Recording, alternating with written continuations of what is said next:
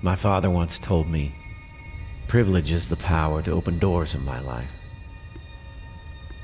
However, that all changed the day I met a man who had great power but denied all privilege. He didn't ride in with fanfare and processional. He didn't ride in at all. He walked like everyone else. But he wasn't like everyone else. He touched the people that no one else would even look at. He ate meals with people that others felt only disdain for. Over time, I came to know him. Yet I followed him at a distance. I didn't speak up when they talked nonsense about him. I thought I loved him, but I wouldn't even step out of the shadows to follow him. My fear kept me paralyzed. Can I stay in the shadows any longer? Afraid of what people will think of me? He's dead on that cross at Golgotha. His body just hanging there, waiting for a soldier to take him down and throw him in a pit to be buried with criminals. But I will not let that happen. Pilate could kill me just for asking for the body. It may cost me everything. If I get Pilate's permission, then I will go get his body and place it in my tomb. I must do this one thing for him. At least this one thing.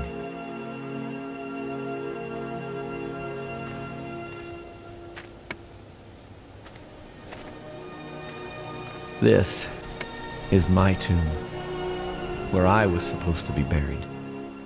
And today, it will be used. Jesus will fill up the grave meant for me. Jesus Christ, the Son of God, the spotless Lamb, died on the cross for you and I. He took our place. Last week we watched as Barabbas, a murderer, insurrectionist, was freed. While Jesus Christ stepped in, He took our place and He died. He did that because He loves you and He loves me. He took upon Himself the sin of you, the sin of I, the sin of the whole world. He paid the sin debt, and He died. Once He died, once He gave up the ghost, many awesome wonders followed the Savior's death. Jesus, when He had cried again with a loud voice, yielded up the ghost. And behold, the veil of the temple was rent in twain from the top to the bottom, and the earth did quake, and the rocks rent. We see the temple veil torn completely in half. This will be very significant for Joseph of Arimathea, as we'll see a little later. The earthquake, there's the rocks rent, the graves were open, and many bodies of the saints which slept arose and came out of the graves after His resurrection and went into the holy city and appeared unto many graves opened when the Savior died.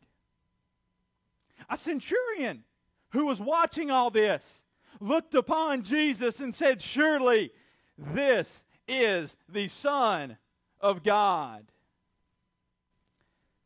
So the crucifixion has drawn to an end.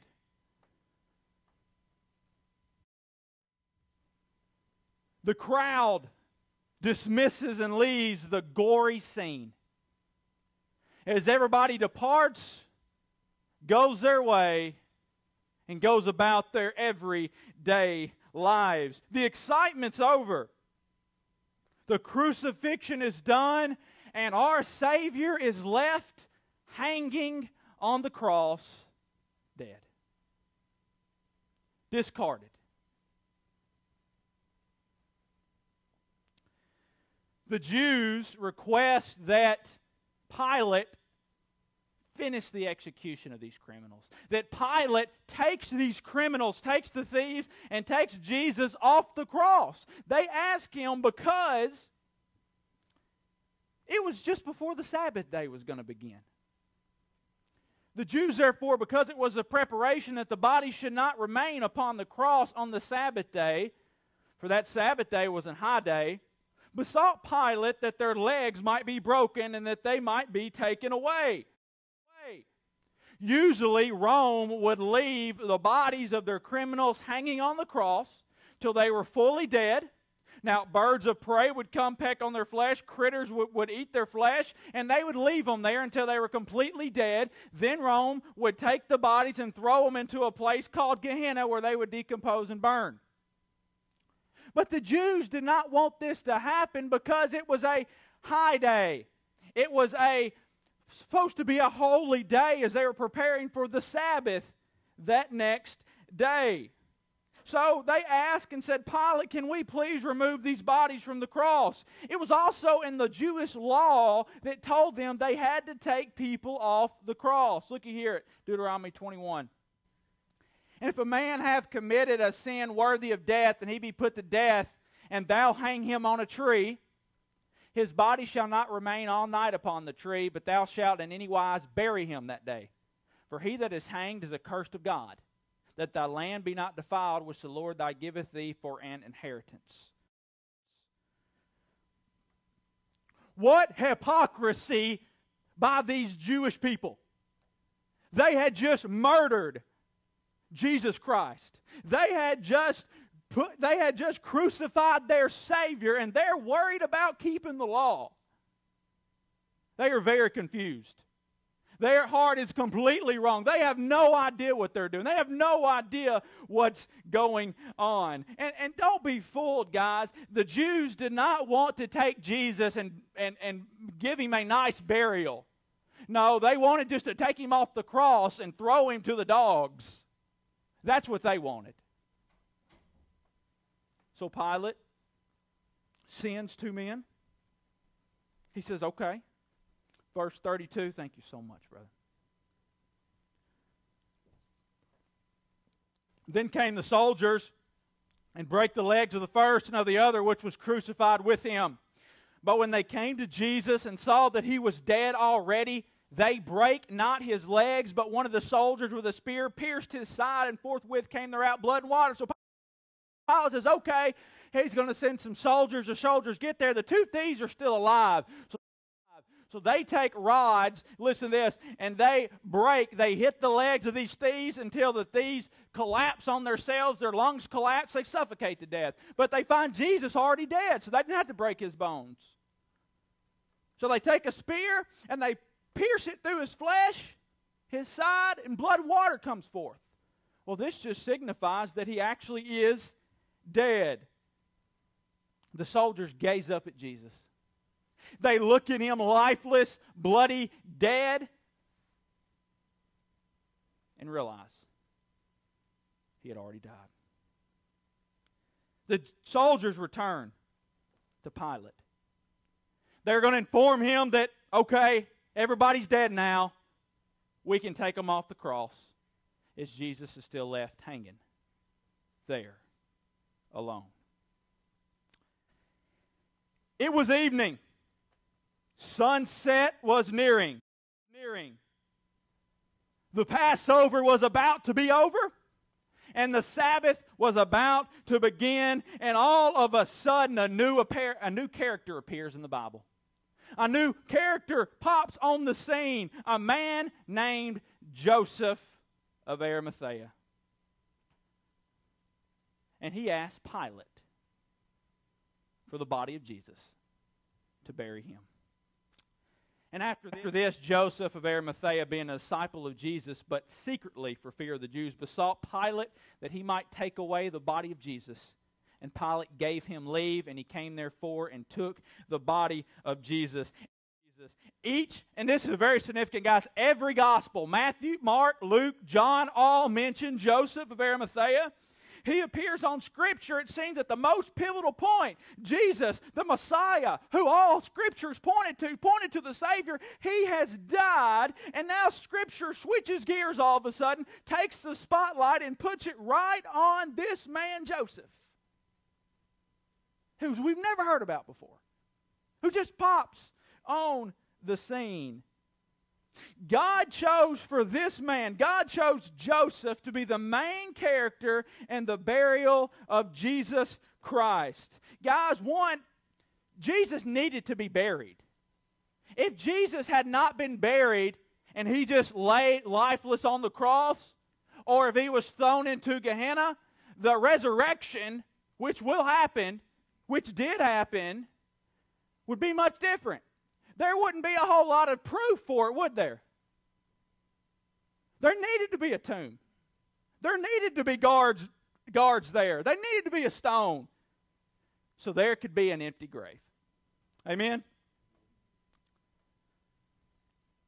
We see the providence of God here as He uses Joseph to accomplish this task. Joseph fulfilled Old Testament prophecy that he'd be buried in a new tomb and he'd be buried with the rich. So here's the question I ask. Why Joseph of Arimathea? Where has he been this far in Scripture?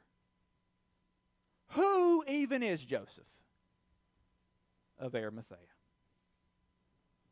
Well, guys, actually, he's been mentioned before, just not by name.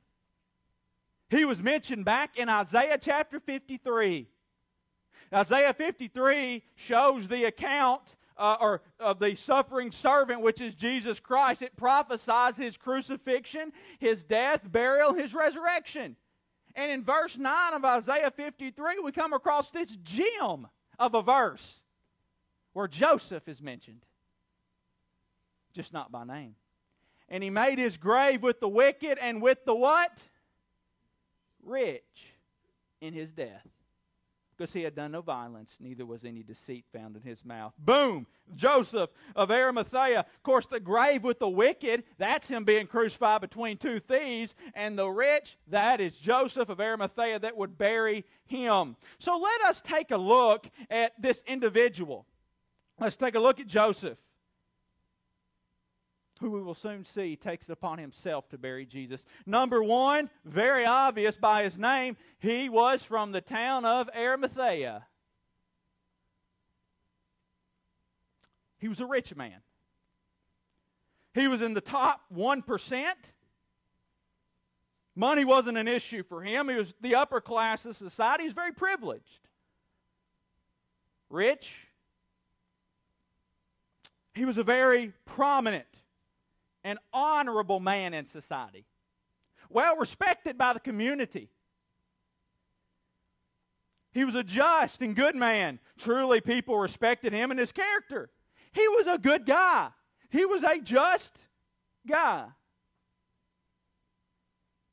Most importantly, listen to this. Surprise, surprise. He was a member of the Sanhedrin Council that voted to put Jesus to death. Wow. He was a member of the council. The very same group that orchestrated the death of Jesus. So we have to ask this question. Why is Joseph, a rich man, a man of honor, prestige, a man on the Sanhedrin Council, seeking Jesus' body? Is it because he's a Pharisee that wants to keep the law of Deuteronomy? That he wants to just get the body off the cross as fast as he can? Is that why Joseph went to Pilate to get the body? Had he seen Jesus crucified and die? Did Joseph even know who Jesus was? Did he even care about Jesus and his body? There's one crucial fact I've left out about Joseph. Joseph was a saved man. He was a disciple of Jesus.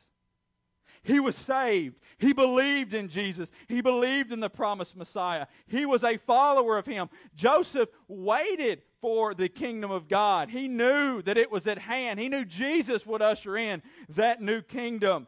And he was one of the few rich men in Scripture that actually followed and trusted in the Lord. He didn't allow his wealth, he didn't allow his rich to consume him. What did he do? He loved Jesus. Joseph had not agreed to the death of Jesus. He was a member of the Sanhedrin Council, but he did not agree that Jesus should be put to death. Look here at verse 51. The same had not consented to the council, indeed of them. So he was likely there. But when they voted, should we put Jesus Christ to death? He either didn't vote or he voted against it. He didn't consent to Jesus' death. But Joseph kept his stance. He kept his distance as a believer. He did not allow himself to get close to Jesus Christ. He kept it very private. He knew the hostility that the Jewish religious leaders had towards Jesus. He did not want anybody to know that he was a follower of Christ. He was scared. He feared the ruthless Jewish councilmen and religious leaders. He chose to follow Jesus, but he chose to follow Jesus very secretly. So Joseph asked for the body of Jesus. Matthew 27, 57 through 58. When the evening was come, there came a rich man of Arimathea named Joseph, who also himself was Jesus' disciple. He went to Pilate and begged the body of Jesus. Then Pilate commanded the body to be delivered. Everyone has left Jesus Christ hanging on the cross, and we have to ask this question: why in the world is Joseph the one going to get the body of Jesus? Where's Peter? Where's John? Where are the disciples? Where is his mother? Where's anybody? They're gone. They fled. They scattered. They left him there. So Joseph is the man who takes responsibility. That's so interesting. You know, it's customary at this time for a relative or close friend to come and ask for the body, but they're gone. The disciples had openly followed Jesus all his ministry, and they left. But the man who secretly followed Jesus stepped forward. We see the heart of Joseph here. We see his heart by the actions that he has taken. We see truly who he is. He has witnessed his Lord and Savior brutally beaten and crucified. He is moved with sadness and a heavy heart as he looks on him dead on the cross.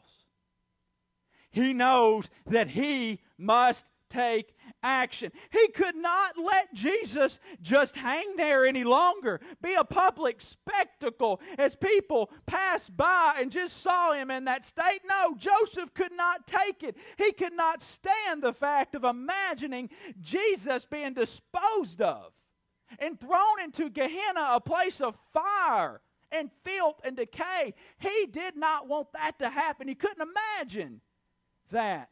This was the Messiah that was hanging there. Watch the Lamb. This was Jesus Christ who had died for you, who had died for me, who had died for him, hanging there, lifeless. He could not allow him to continue to be there. Jesus cured the sick. He healed the blind. He cast out demons of the possessed. He forgave people of their sins. And in his most time of need, when he was dead, somebody needed to bury the body.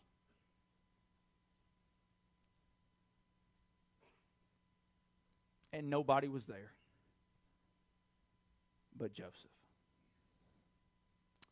Joseph truly loved Jesus, and he wanted to make sure he had a proper burial. Joseph had been silent about his love for the Lord up till this point, but he could not keep it quiet any longer. He needed to step out. He could not keep his devotion for the Lord a secret any longer. He was convinced that it was time for God to use him, that God had prepared him for such a time as this.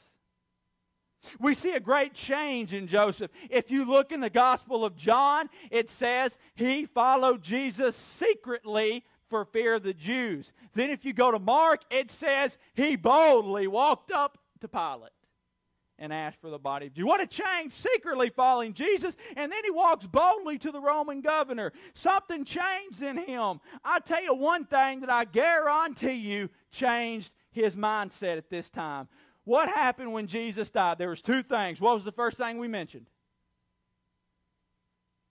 The temple veil was torn from top to bottom. This was in the temple. And there was about 14 men on this council, and I tell you, they would be the first people that would have known about the tearing of this veil. As soon as it tore, he might have been there in the temple. I don't know where he was. He either saw it happen, or as soon as it happened, they came up to him and said, "Hey, Joseph, you're a member of this council. I need to tell you something. The temple veil is rent." And when he had heard that, he knew that that was God. He knew God had torn that veil. He knew that it symbolized people could now walk into the Holy of Holies. People, by the grace of God, can now stand in His presence because Jesus died. Joseph of Arimathea understood what the veil being torn meant. The religious leaders had no idea. They never had any idea. Guys, by the way, after this, they put a veil back up and they did it double. They had no idea what the purpose of this was. Joseph did. Surely this was something that also changed Joseph's mind, changed his heart, and pushed him to do something about the body of Jesus. God had prepared Joseph, listen, for such a time as this. Here's the first reason. Joseph was a what man? A rich man. Because of that, he had purchased a tomb for himself. Only rich people had their own personal tomb, and Joseph did. Joseph had used some of his wealth to get a tomb hewn out of the rock hillside near Golgotha where Jesus was crucified. He'd prepared for himself a nice, luxurious, private tomb. When Jesus died, surely Joseph looked at Jesus and thought, where will he be buried? And then boom, wait a minute. I have a tomb not too far from here. Must I give Jesus mine? There wasn't time. There was hours before the Sabbath started. There wasn't time for him to go negotiate to buy a new tomb. Surely he was faced with a decision. Have you ever had that time in your life where you know something needs to be done, then it's laid on your heart, and you kind of take a gulp and say, I think I might need to do that? You ever had that time in your life? Joseph had that time. He stood there and thought, okay, he can see his tomb surely from Golgotha, and he says, there's my tomb. It's empty. Nobody's been laid in it before, and Jesus needs to be buried. Should I give him my tomb? He contemplated this, but realized there was no choice. He must do it. He must give his tomb to Jesus. So God prepared him in that way. Secondly, God prepared Joseph simply by who Joseph was. Listen, Joseph was an honorable man. He was a member of the council. Not just an everyday average Joe could just walk into Pilate's hall and say, "Hey, Pilate, you got a sec? I need something." No, you couldn't do that. You had to be prominent, honorable, probably a member of the council to get his ear, because Pilate would work with the Jewish council so he could keep peace with them. So, in reality, there might not have been another man to do this job that needed to be done in all of Israel at this time, except who? Joseph. This was his time. God had prepared him for such a time as this. Joseph knew that he was the best person to approach Pilate to ask him this question. So this was it, guys. Joseph knew God wanted him to fulfill this task. He knew it was time to put his life on the line, to step out on faith and follow Jesus boldly and publicly. So he approaches the Roman governor, Pontius Pilate. Now, Pilate had just issued the death of Jesus hours earlier. And I'll tell you this, Pilate was tired of the Jews at this time. Okay? They woke him up early that morning. They got him out of bed. And they said, "Hey, can you do us a favor and crucify this man?" And you know what he said? "No, I don't want to. He done nothing wrong." And they insist, and he says, "Okay, finally, I'll do it." So then he puts him up there with Barabbas. And then he says, "Okay, Jews, he's done nothing wrong. Let me beat him, let me scourge him, then I'll release it." And they said, No, don't do it, don't do it. Release Barabbas, release Barabbas. He tried several times. They wouldn't listen to him. So he says, "Okay, that's fine. This has been hours that morning." He says, "Fine, take Barabbas. We'll crucify Jesus." So he wipes his hands. The crowd accused him of not being a friend to Caesar. And Pilate's wife has come to him earlier and said, "I had a dream about Jesus. And guess what? You don't need to do this." He was tired of this whole situation. Not to mention, a few minutes earlier, Jews came to him and said, "Okay, one last thing. Let me bother you once more.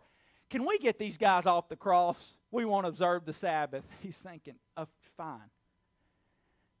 And now Joseph comes to him.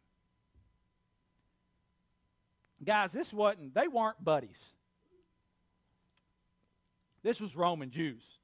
They were not buddy-buddy. Joseph could be killed. It's a snap of a finger. Pilate surely was at the end of his rope with these people. Nevertheless, he knows he must go. So he says, "Pilate, can I have the body of Jesus?" You know what Pilate said? Pilate marveled if he were already dead. Calling unto him the centurion, he asked whether he had been a while dead. And when he knew of it, the centurion, he gave the body to Joseph. So what had happened, he says, "Is he even dead yet?" Probably not. So he sends to the people and says, "Okay, y'all checked it out. Is he dead?" They said, "Yep." So Pilate gave the body to Joseph. Now let's stop. He what the body to Joseph? He gave. It was customary at this time. This is another way God prepared Joseph for this moment right here. It was customary at this time to bribe Rome. If you wanted something done, you bribed them. You gave them money. Joseph would have known this. Joseph surely had his checkbook ready. "What do you need? I'll write it. Well, for whatever you want, just give me Jesus." And Pilate gave it. Why do you think he did that? Just take him. I'm done. Take this body, take your Jesus, and get out of here. I've had enough of this today. So, Pilate gave the body to Joseph.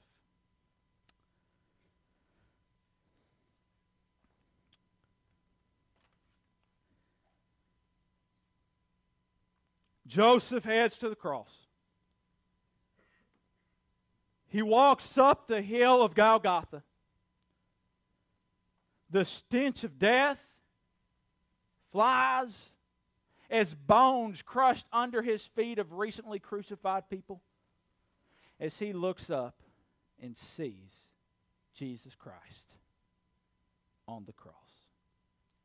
He very carefully and gently takes down Jesus' body. He was surely helped by others. Okay, he couldn't have done this himself. He was a rich man. He had servants. He was surely helped by others. But he was the main character. As he took Jesus down, guys, he held Jesus Christ. Brutal, unrecognizable, beaten, bruised, dead, cold body in his arms. A man that he had followed at a distance for so long. And now he was closer to Jesus than he had ever been, and Jesus was dead. What remorse he must have felt. He waited till this moment to step out. He waited until Jesus had died to finally follow him publicly. How his heart must have been filled with regret as he wants to finally talk to Jesus face to face. But he's dead.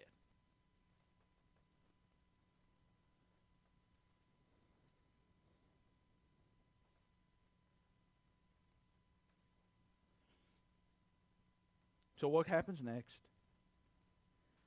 They prepare the body for burial. There came also Nicodemus, which at the first came to Jesus by night and brought a mixture of myrrh and aloes, about 100-pound weight. Then took they the body of Jesus and wound it in linen clothes with the spices, as the manner of the Jews is to bury. Nicodemus, y'all remember him? He was also a very prominent man, a ruler of the Jews, a very high Pharisee. Can you believe at this time in Jesus' life, all his followers are gone, all his disciples, and now you've got two people who have secretly followed Jesus all of their life. Now they step forward and they prepare Jesus' body for burial. Jesus was not going to be thrown to the dogs. Jesus was going to get a proper burial, and what better than two of the most wealthy people around? So they get very fine linen cloth. They're filthy, guys. Don't think this is a clean process. But they clean his body. Nicodemus had brought 100 pounds of myrrh and aloe. They wrapped them and the fine linen cloth around Jesus' body, and these were surely the best money could buy. With every wrap, with every second that passed as they prepared his body for burial, surely they were filled with great sadness as remorse, as Jesus had helped and cured so many people, and now it was them that was burying him. Jesus is then taken, his body laid in Joseph's tomb.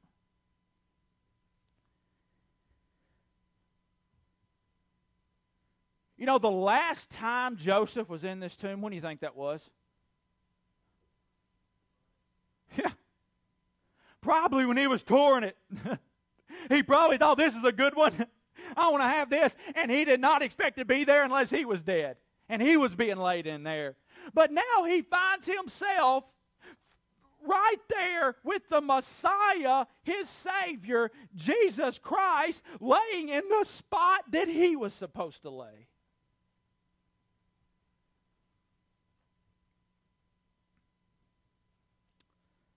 He's now laying somebody else's body there. he has completely given his property, his tomb, to Jesus. As he steps out, and they roll the stone in front of the door. Stone would have been uphill. Several people would have, it's a big stone. They would have rolled it downhill slowly, nudged it there on the door so it could not be easily moved.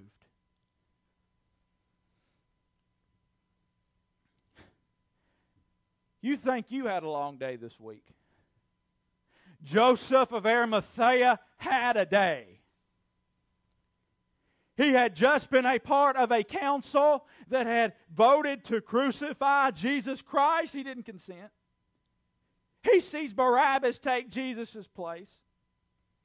Jesus is beaten. He's crucified. He sees Jesus die.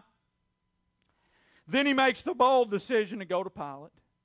Then he goes and he takes Jesus' body off the cross. He wraps Jesus' body, prepares him for burial. Then he lays him in his tomb. Can you imagine as he turns to go home, him thinking about all the events that had happened that day in his life?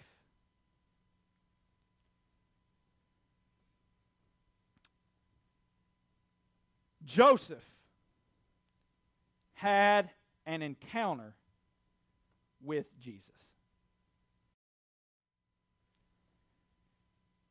He had an encounter once before in his life. He had trusted Jesus as his Savior. That's the first encounter you must have. I ask you that this morning. Before we go further, you must first trust Jesus as your personal Savior. That's the first encounter you must have. Have you done that? Then, Joseph has another encounter, but it was unlike any others. His encounter was with the dead body of Jesus Christ.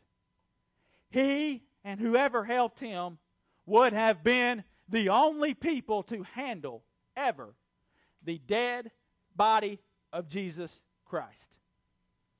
This was not the encounter he would have liked to have. Nevertheless, it was the encounter he needed to have. It was the encounter God had prepared him for. Joseph had lived a life of luxury, had lived a life of ease, had lived a life of pleasure, had lived a life of popularity, and he secretly followed a man who lived a life quite the opposite. Jesus did not live luxurious. He didn't live with privilege. He didn't live with ease. Jesus didn't even have a place to lay his head. They lived quite opposite lives. Joseph was served much of his life. Jesus served. As Joseph had trusted in Jesus as a Messiah, but he never allowed Jesus to truly change his life and his actions. As he looked at Jesus hanging there from the tree, he knew what he needed to do. He must not continue to try to hold on to his worldly status and his possessions. No, he must give up whatever he must to serve his Lord and Master, Jesus Christ. Jesus gave up his personal tomb for Jesus would finally have a place to lay his head. What an encounter. So we ask the most important question this morning. Brother Miller, how is this encounter significant to me? It happened, that's great, but how does it affect me? How does it affect you? First, do not spend your life following Jesus at a distance. Amen? Do not spend your entire life being a secret disciple of Jesus Christ. It does not matter who you are around, who you are with, where you are at in your life. Don't just follow Jesus in church or around your church friends, but be public and outspoken about your faith.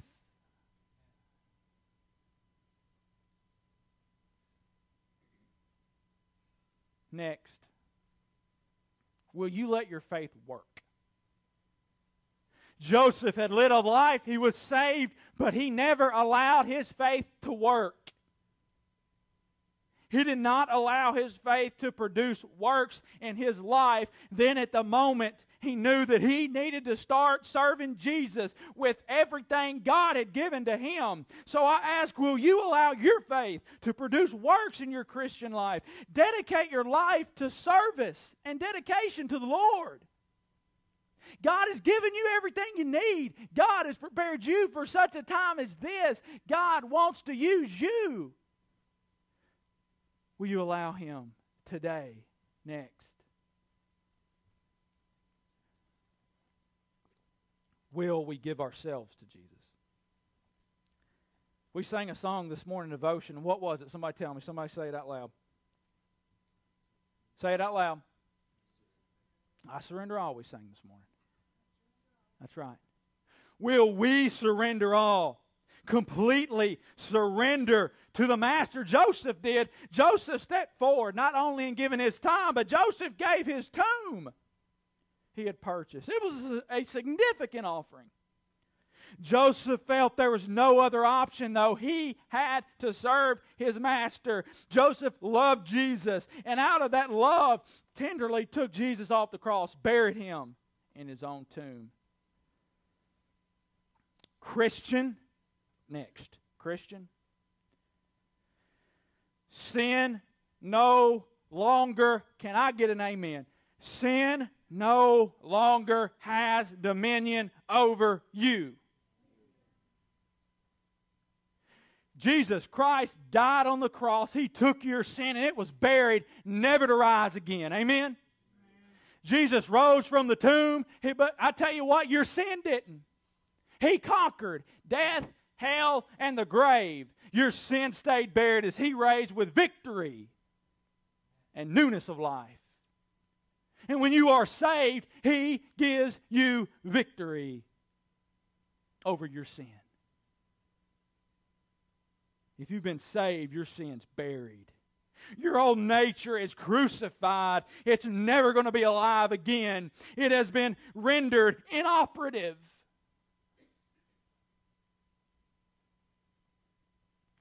Listen, Christian, sin has no power over you. Not one bit. It stayed there. It's defeated. Knowing this, that our old man is crucified with Him, that the body of sin might be destroyed, that henceforth we should not serve sin, for he that is dead is what? Freed. Amen. Amen. Freed from sin. If you have lived a life of being defeated by sin, allow Jesus Christ to fight that battle for you because He's already won it. Your sin's dead and buried. Don't allow it to conquer your life. Do not allow it to control you. I've given this illustration before. When somebody dies and they're laid in the casket and they're put up here, okay? If all their sin comes by, they had trouble with alcohol, and alcohol comes and tries to tempt them and tries to shake them and says, drink. You think they're going to drink? They're dead. Or when this temptation comes, come on, it's time to do it. Come on. They're dead. That temptation has no power over that. And if you are saved, it has no power over you. Yield to Christ. Further read that chapter. It's dead and buried. And Jesus died so we might live. Galatians 2:20. I'm crucified with Christ, nevertheless I live. Yet not I, but Christ liveth in me. And the life which I now live in the flesh, I live by the faith of the Son of God, who loved me and gave Himself for me. Jesus was laid in the tomb that was meant for Joseph, Jesus took our place on the cross, and He took our place in the grave, and there is no greater love. Greater love hath no man than this, that a man lay down his life for his friends. He took your place on the cross, and He was buried. He took it upon Himself, all your sin, all your shame, and He died with it. He paid the price for your sin in order that you would not have to be condemned for it. You see, we are all sinners. And we all come short of God's glory. And because of that, we fall short of heaven. As we all stand, our musicians come forward.